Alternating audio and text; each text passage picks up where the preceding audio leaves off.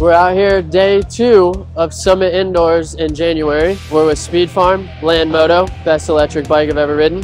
They did some track changes overnight. We'll see how it does. There's a lot longer straightaways. They added a couple rollers for the table. Finally get to like open it up for a long period of time. Usually it's about 60 feet and then I gotta stop. So this time I get to be about, looks like 200-300 feet, which is gonna be nice. We're gonna go check out the bike.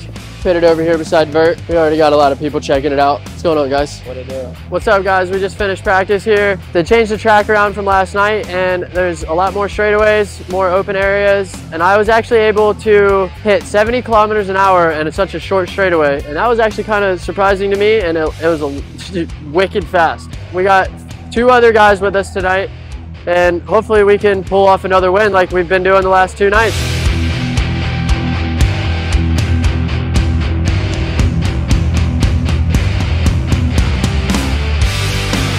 Hey guys, we're done with our heat here. We finally got to line up with a bunch of big bikes, and that was kind of cool because we finally got to see where we stood. You know, a lot bigger motor. We ran against pit bikes yesterday and was able to pull the whole shot and like pretty much walk away from that. We did the same thing again today.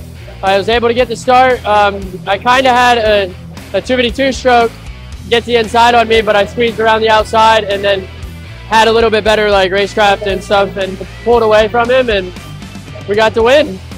But it was kind of cool to get us to like line up against all the different sizes of bike, but we'll be able to do it again. Final moto today, guys, here at Summit Indoors for the month of January. We got off to a great start, pulled the whole shot. About halfway through, chain decided to just pop off. We got it put back on, but the guy ended up passing me. He had a pretty big lead, almost a full lap on us. With like 4 laps to go, I caught up to the back of him with like less than half a straightaway away, but I just couldn't make the move. For his first couple races, this thing has definitely shown what it can do, and it's really impressing people, and it's a lot of fun to ride. Now, time to go home.